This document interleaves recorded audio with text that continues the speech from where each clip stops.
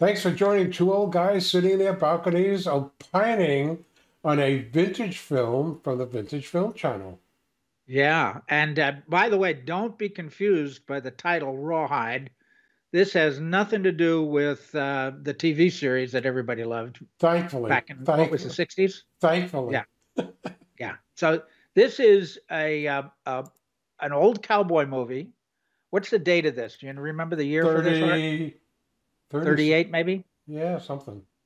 Yeah, anyway, the big draw for this movie is Lou Gehrig. Yes, the real Lou Gehrig. And he plays himself. Paying Lou Gehrig. Yeah, it's not too much of a stretch for him. Mm. He was able to do a pretty good job of it. So he plays a cowboy rancher, and the second draw is Smith Bellew. Now I never heard of Smith Bellew, but as it turns out, he looks like every Western sidekick I've ever seen in any movie from 1930 to 1990. And a singing cowboy, no less. Of course, with a name like Smith Bellew, you Hmm. got to have something. Right.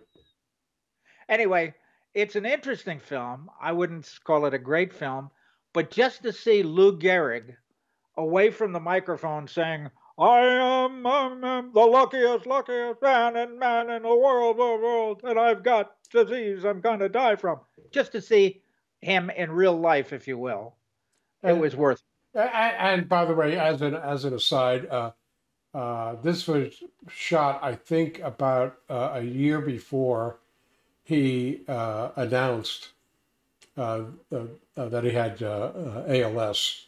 it. Yeah, So he was still looking really healthy. He came back and he was sure. continuing to play baseball after Yeah, this, but this was his one and only film appearance. And it was, I guess, back in the day, there were from time to time, uh, probably the most famous person who was not an actor who became an actor was Audie Murphy.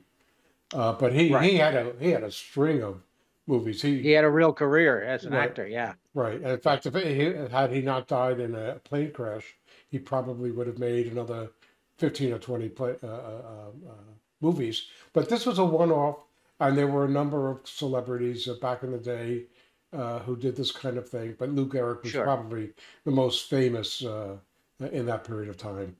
Yeah, and obviously it didn't go anywhere.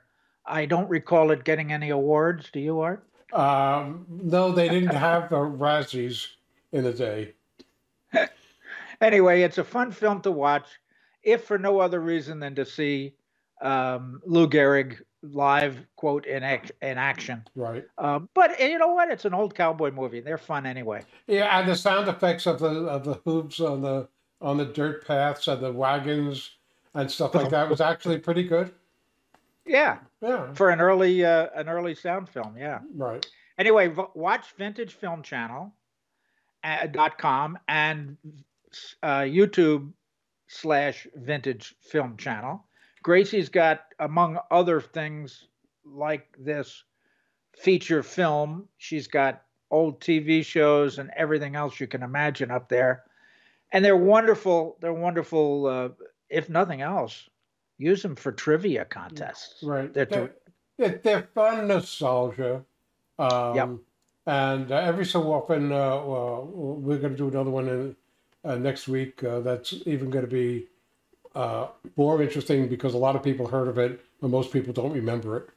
Yeah. Kind of stuff. But one thing we do want to appreciate is the fact that since we started this series, a lot of you have been subscribing. So please tell your friends about it and subscribe Yeah. to our Thank you. YouTube channel and Yeah. subscribe to the Vintage Film Channel YouTube channel to encourage us to keep doing this kind of things. But it was a lot of fun. We get a lot of fun watching these things we would never have seen if they Right. weren't up on the Vintage Film Channel. And just because we're sort of addicted to it now, this is uh, uh,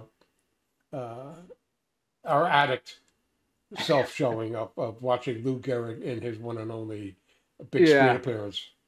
Yeah. Well, listen. I Before we go, Art, I want to apologize to everybody. Oh, I want to apologize because I get the feeling, as you said, we really enjoy this stuff. hmm. I get the feeling maybe I'm not being critical enough.